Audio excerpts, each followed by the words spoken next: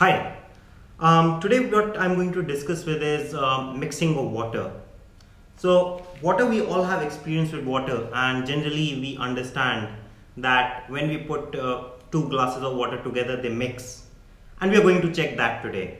So what I've done is I have 4 glasses of water. 2 of them are warm water, which is red, and 2 of them are cold or normal tap water, which is blue, right? So first what I'm going to do is I'm going to put the blue glass on top of the red one, and let's see how the waters mix or do not mix. Right?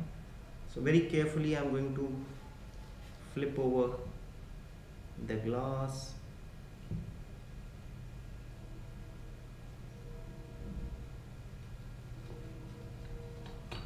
And here's, so as we normally expect, the water has just mixed through and through.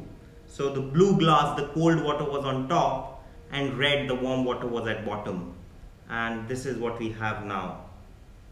Let me move this aside, and let's try other way around. What if we put the cold water at bottom and the hot one on top? Then what happens? Now, if you try this at home, when you are flipping over the warm water, be very careful, because if it spills, you don't want to get burned or hurt by it.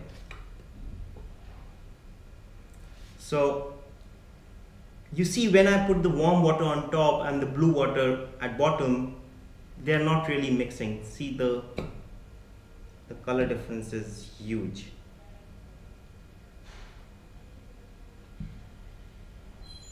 Now why does this happen? And try it out for yourself and you'll be amazed. So water does not always mix together. Thank you.